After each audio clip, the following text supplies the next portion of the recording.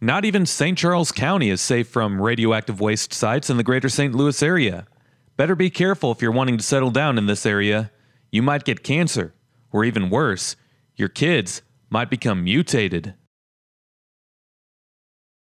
Outside of the paranoia of the Weldon Spring Superfund site, the city of Weldon Spring, Missouri is a very wealthy one, and a nice one, and we can get into all of that later in the video.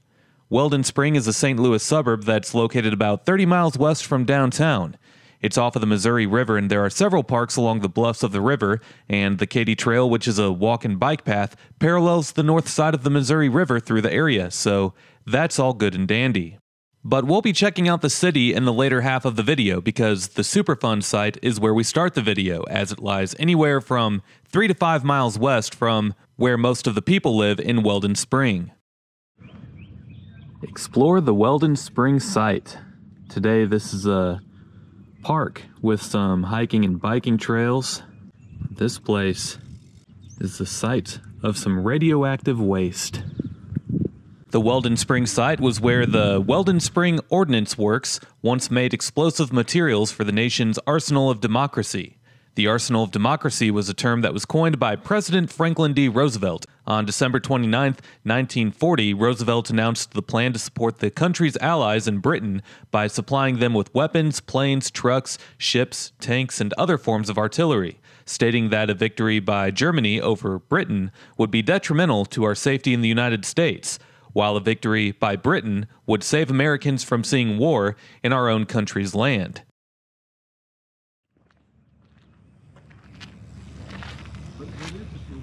And go all the way to the top of the mound, where below the mound is the radioactive waste. Am I developing cancer breathing the air around here? By 1941, the U.S. Army purchased 17,000 acres of land, including the land that this giant rock mound sits on today.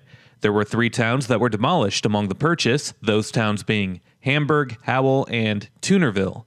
After clearing out the land, a factory was constructed here to produce TNT and DNT in order to supply Britain during World War II. The Weldon Spring Ordnance Works was operated by the Atlas Powder Company, and the site employed more than 5,000 workers while containing over 1,000 buildings. On August 15, 1945, the Japanese surrendered, and the plant at Weldon Spring stopped production after producing more than 700 million pounds of TNT. After production of TNT ceased, the Army then started to sell off the 17,000 acres of land. The state of Missouri purchased 7,000 acres, while the University of Missouri bought 8,000 acres. The remaining 2,000 acres of land was kept by the United States Atomic Energy Commission, who ended up building a uranium ore processing plant on the site in 1955. The official name was the Weldon Spring Uranium Feed Mill Plant, which was operated, of course, by the infamous Mallinckrodt Chemical Works of St. Louis. At the Weldon Spring site, the plant processed raw uranium ore into concentrated ore, or yellow cake, as they called it, which was then shipped to other sites.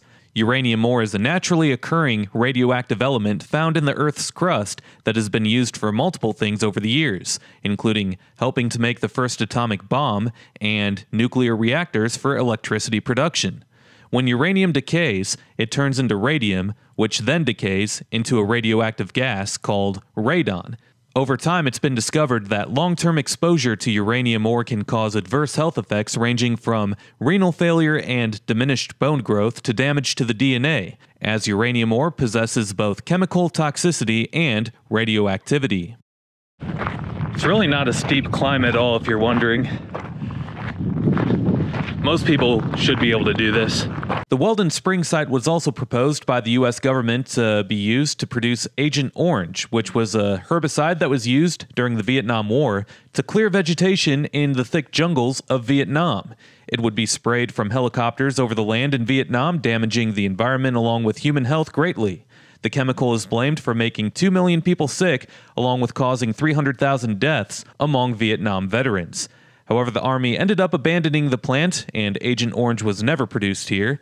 The plant then sat vacant for 20 years, with toxic lagoons collecting the remaining radioactive chemicals and toxic metals. It wasn't until the 1980s when the U.S. Department of Energy started to clean up the site. The large rock mound that we see here today was completed in 2001, and beneath it is 1.5 million cubic yards of hazardous material. With that said, they say that it's safe to visit. Along with the hike to the top of the mound, there's even a hike and bike path that runs through. Lastly, there's an interpretive center that explains the history. Today, the Weldon Spring site continues to be monitored by the EPA for groundwater contamination, as the groundwater has continued to be toxic. Oh man, I am being watched. As I've covered in other videos, the greater St. Louis area has its fair share of radioactive Superfund sites, thanks to the Mallinckrodt Chemical Company and the U.S. government. Two of those sites are the Coldwater Creek Superfund site and the Westlake Landfill Superfund site. Both of those sites had excessive amounts of uranium ore, just as the Weldon Spring site did. Both of those sites are about 17 miles northeast of the Weldon Spring site, and for more information on that, make sure to check out my video on the abandoned Carrollton neighborhood, which is a part of the city of Bridgeton. That video can be found in my St. Louis Suburbs playlist, and the link for that is down below. Well, now it's time to head on out of here. There's actually a high school located right outside of the Weldon Spring Superfund site, that being Francis Howell High School, located right where the town of Howell used to be. That was, of course, before it was evacuated by the purchase of the land for the U.S. Army between 1940 and 1941. After the evacuation, Army barracks were constructed on the site of where the high school sits today. Those barracks were still standing up until 1991, as the high school used those buildings until they were demolished around that time. The athletic teams at Francis Howell go by the Vikings, and among the most notable alumni includes pro soccer goalkeeper Patrick Schulte, NFL fullback Sutton Smith, and NFL linebacker Calvin Munson. Since Weldon Spring is a smaller, yet very spread out suburb, I'll be skipping the footage ahead to where we're driving through a more populated area. If you wish to see all of the driving footage that I captured of Weldon Spring, you can find the footage that I captured on a separate video that will be uploaded on my second channel, and the link for that will be down below. Over the years, the city of St. Louis has continued to shrink in population while the suburbs have continued to expand outward at a rapid rate. Weldon Spring is in St. Charles County, which is the wealthiest county in all of Missouri. Here you can see a graph of the population growth within St. Charles County over time, and the growth probably won't end anytime soon. Weldon Spring is named after some of the first settlers to the area, that being John and Joseph Weldon. Weldon Spring officially incorporated as a city in 1984, and today, it's just like most other suburbs in St. Charles County. The population today is estimated to be 5,300, and the median household income is $131,000 per year. 54% of adults 25 and older hold a bachelor's degree or higher, and the median value of owner-occupied housing units is $423,000, while the poverty rate is 1%.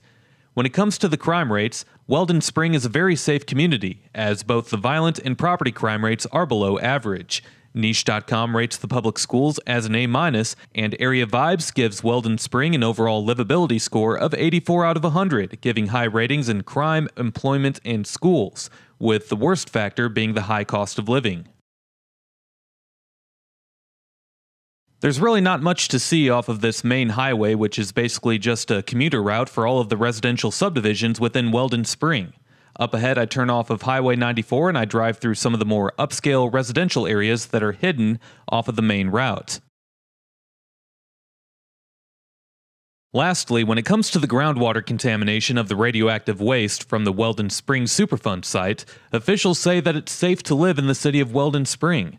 However, there's some residents of a separate community just northwest of here, that being Harden Prairie, who have often questioned the quality of their drinking water over the years.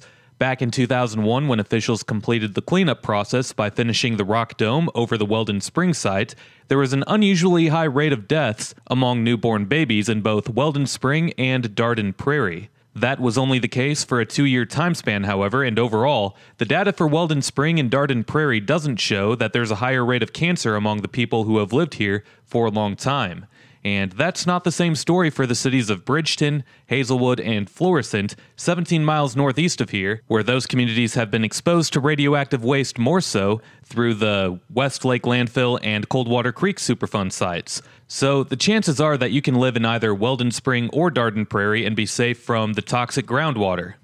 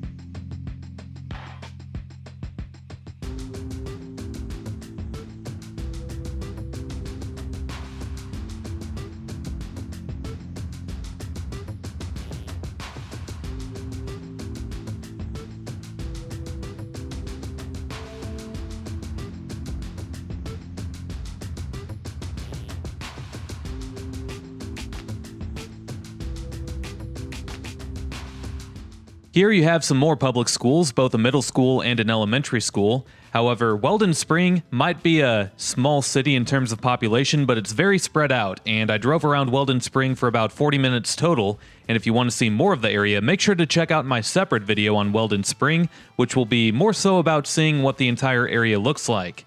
That upload will be on my second channel, and the link for that is down below. With that said, I do end the video here. And if you enjoyed this video, make sure to drop a like, comment, and subscribe if you haven't already, as doing all of those things helps these videos destroy the evil monster that is the YouTube algorithm. Also make sure to hit that notification bell and select yes, so that you can be notified every time that I upload a new video. If you enjoyed this video, then you might enjoy checking out some of the featured playlists on this channel. Videos with amazing insights on other places like what you saw here can be found in my St. Louis Suburbs playlist or in my Missouri playlist. Last but not least, if you can't get enough of me on here, you can always go follow me on my other social media accounts, and those links are below. We'll see you next time. Peace.